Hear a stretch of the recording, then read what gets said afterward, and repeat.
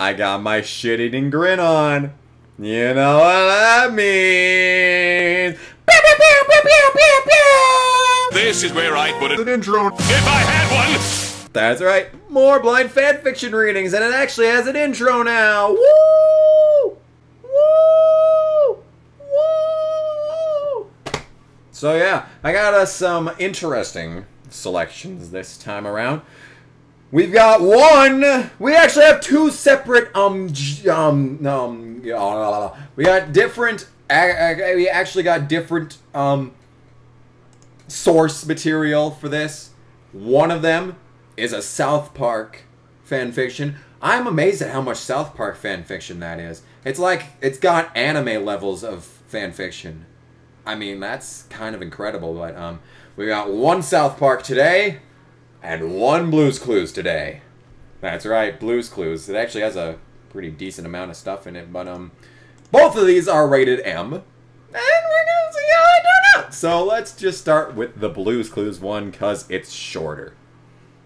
It also has 7 reviews. It's been up since... How many fucking chapters are there? God damn it, there's 3 chapters. I gotta do this bullshit. Kevin goes mental. Kevin loses it, BC, Blue is a cunt, :/. Yeah, so let's do it. Blue woke with a start. Fucking Kevin singing into his mailbox again. You are a fucking retard, Kevin. Wash your jumper, you stinky git. Kevin ran off crying. Fucktard, screamed Blue. I haven't watched Blue's Clues for a few years now. I don't know if it's still running, but last time that I checked, I don't know if it was just me when I watched it, but Blue doesn't talk. Blue goes, bow, bow, bow, bow, bow, bow, bow, bow. That's Blue's words. I don't know who the fuck Kevin is either. I'm thinking of Kevin Harvick right now, but alright. Kevin had had enough. I'm fed up of being bullied from a large... Can I speak, please? I'm fed up of being bullied by a dog. I'll make him pay. He'll never bully me again. Paprika the condiment came hopping into the room. Kevin, are you okay? Kevin lost it. Fuck you, Paprika. He grabbed her and shook the contents all over the floor. No, not Paprika! I have like a close connection to Blue's Clues characters. I mean, I was there through the whole series. I was there before Paprika was. I saw Paprika be born, man. I have that kind of connection with this shit. Okay, whatever.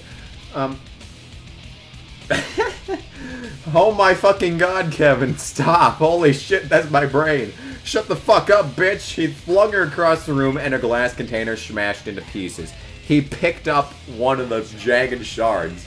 Oi, Blue, come in here. Okay, apparently Kevin's from the fucking down south. He's from Australia. He's got that Aussie blood in him. Blue sauntered into the room. Yeah, I'm totally not using a thesaurus. Smoking a blunt? What the fuck? Blue smoking a doobie. Fuck you want, retard? Kevin lunged at Blue. He jammed the glass into his eye. Blue is female, so I can only assume he jammed it into his own eye. Die, you ratchet cunt! Holy shit, Kevin screamed the mailbox. Shut it, cunt! Yo, next! Blue flopped to the floor, dead of blood loss. What the fuck? We're only 5 minutes in. We're going right to chapter 2, bitches. Chapter 2. Mailbox hopped as fast as he could. Mailbox is stuck to the ground. He can't get out from the ground. He's stuck on a post that's buried deep in the ground. He has to extend his old, what the fuck is that called? Like the baby fence from Rugrats, you know, how it connects his head to the post? Yeah. Yeah. OMFG, help. Mr. Salt fell off the table and smashed. WTF, screamed Mailbox. Kevin charged through the front door. I'm going to turn you into firewood, you little shit. I know you ate my Amazon order, you greedy fucking tit-sucking hoe. Ah, yeah, I'm having fun with this one. Mailbox started crying. Kevin, calm down, mate. Kevin grabbed Mailbox and ran into the garden. Mate, Kevin, mate, come on, let us be, yeah? I didn't eat no Amazon parcel. Shut the fuck up, Mailbox. Kevin threw open the shed door. Mailbox sobbed as Kevin brought a chainsaw out. What the fuck? Goodbye, Mailbox. OMG, no!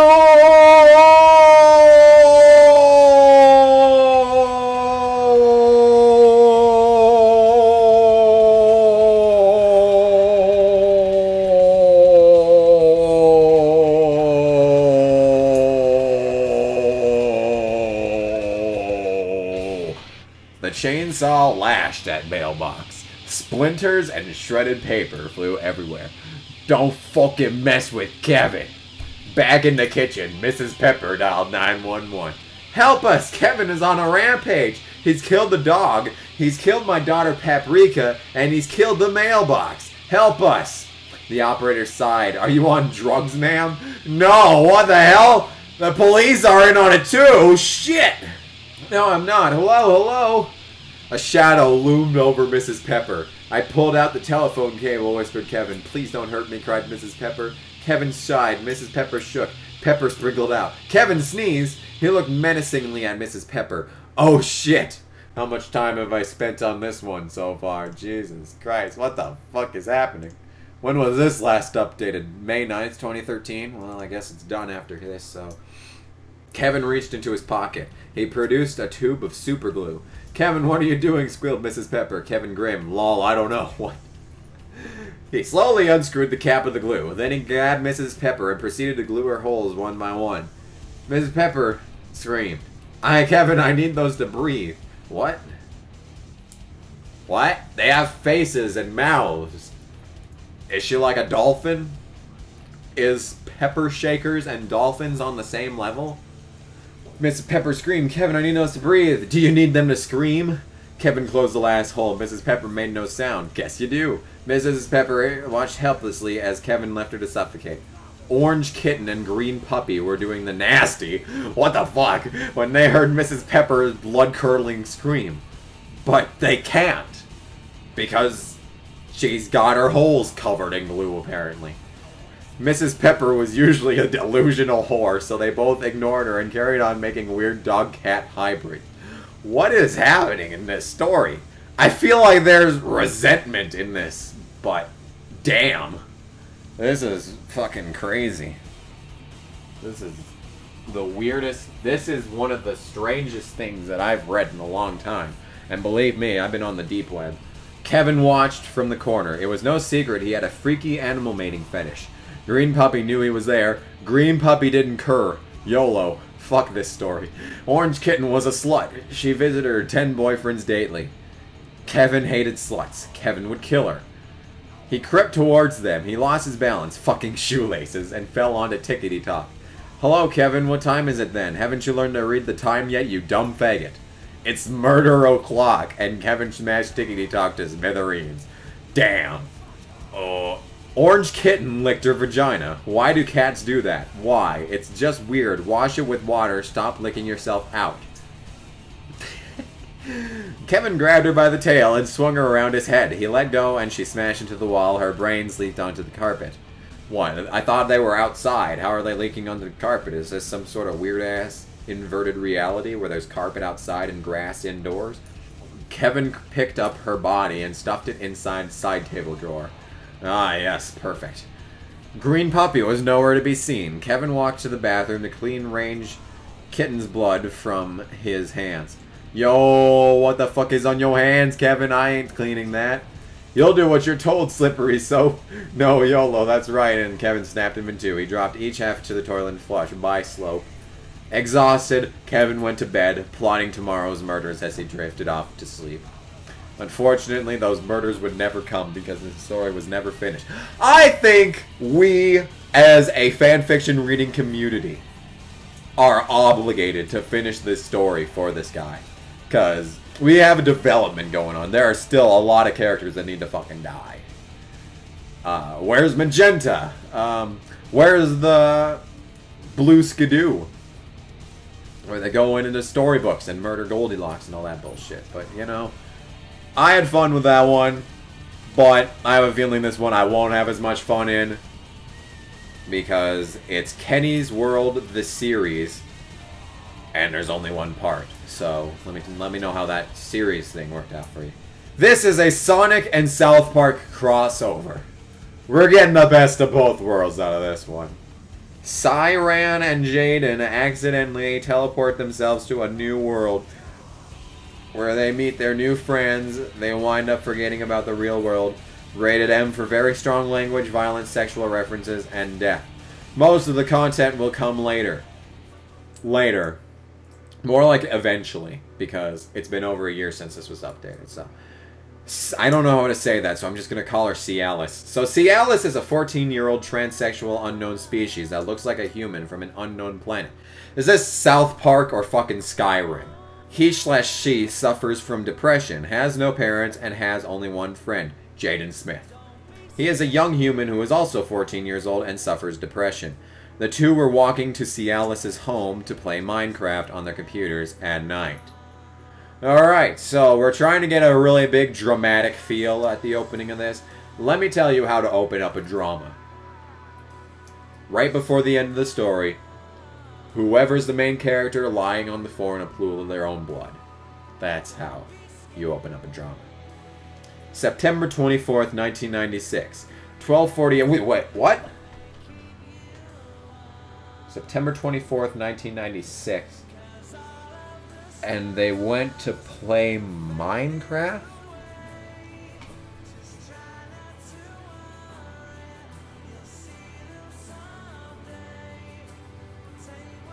Fucking time travelers. Jaden, said Cialis. What? Said Jaden. I'll get us cunt some water and some chocolate, okay? Why? Fuck yeah, said Jaden. Cialis went downstairs and he opened the fridge. Okay, so I guess we've decided that Cialis is a male. Oh wait, hold on. An unknown force pulled him/her in. Alright, so I guess the jury went back out. I guess they thought that they'd figured out the case. They just went in to ask a question to the judge and they went right back to deliberating. So, false alarm on the gender part here. Jaden heard and saw what was going on and tried to save his friend, but he was also pulled in. Holy fucking shit, said Cialis. Oh fuck, said Jaden as they both were pulled in. They then teleported to another world! And question mark o'clock, unknown time, but it is nighttime. Cialis and Jaden fell from the sky, presumably to their deaths. Well, at least we know why this didn't finish. Jaden, said Cialis. What? You just repeated the opening lines again! Why? This might be the last time we see each other, but I'd like to tell you, it's kind of fucking worth it, you know? Yeah, sure is, Cialis. Well, see ya, Jaden. Fuck yeah! They fell and hit the ground with a smack. Everything turned to pitch black for the two friends. I don't even fucking know why I'm bothering paying attention to this shit. September 24th, 3996. So this is like Futurama, basically. 18:43 p.m. on a clock. Okay, so I guess 3 millenniums from now we are judging time by military instead of AM and PM. Wait a minute. 18:43 p.m. What is time? Cialis and Jaden woke up. They both suffered extreme injuries and were lucky to be alive. Yeah, it took them 1,000 years to recover, but, you know, they made it. Oh my fucking god, my head, groaned Cialis. Are we in fucking heaven or something? Groaned Jaden. It's just... Must every line have fucking in it? I mean, if you're trying to get your point across, then sure, drop a couple F-bombs. But is it really needed for every other sentence? I mean, it stops being edgy and more fucking annoying than anything. I should know. I'll be like, oh my fucking god, I hate this fucking game so fucking much. Fuck this fucking game. And I'll be sitting there watching the part like, oh my god, you fucking dumb piece of fucking shit. Don't say fuck all the fucking time. It isn't fucking funny and you're just sounding like a fucking idiot. You fucking fuck. Fuck! I don't really fucking know. Well, at least we're alive. Jaden, yeah? Who saved us from then? I don't know, gulped Jaden. Suddenly they heard footsteps. Don't worry, Jaden. It might be some of the doctors or some shit. Yeah, probably. They saw the door open up. Inside came a yellow rabbit with pink bunny slippers.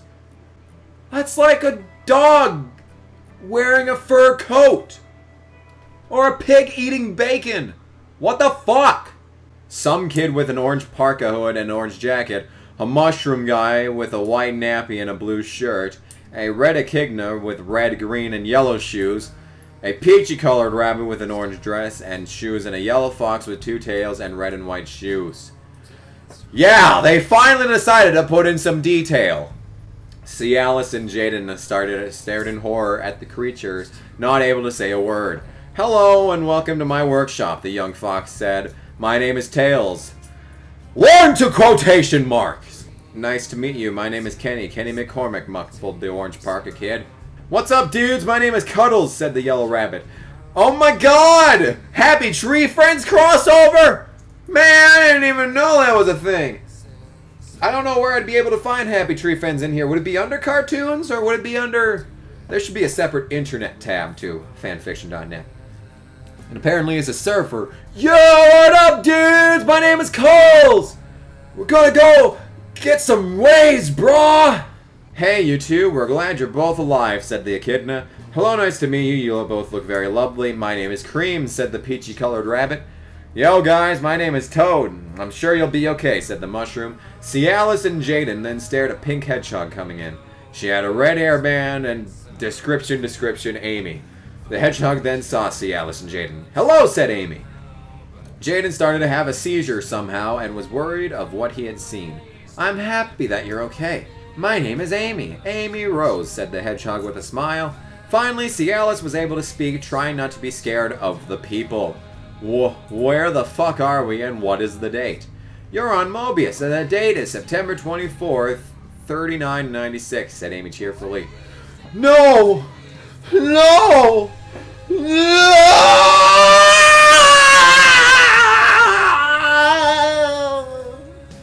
Screamed Jaden and Cialis as they both tried to suffocate themselves with the covers of the bed.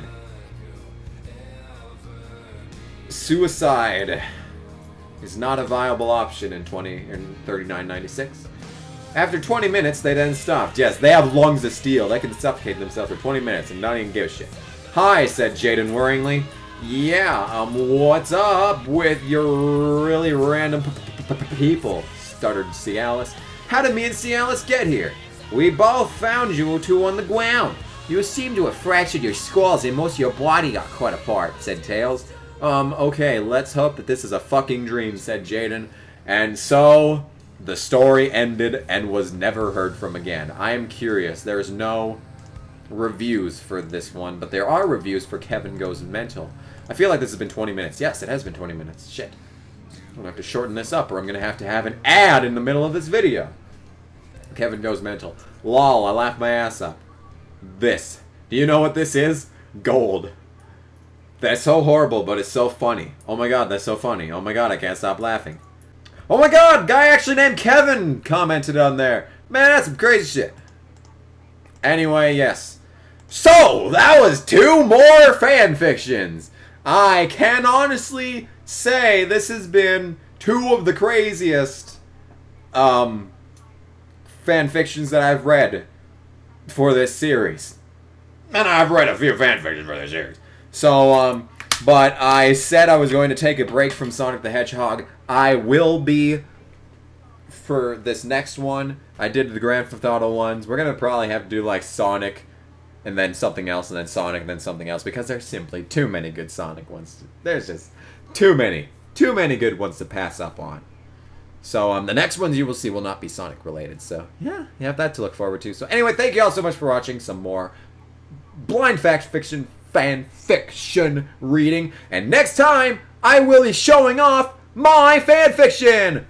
Yeah! Actually, I won't be, because then it would be Sonic the Hedgehog. Shit!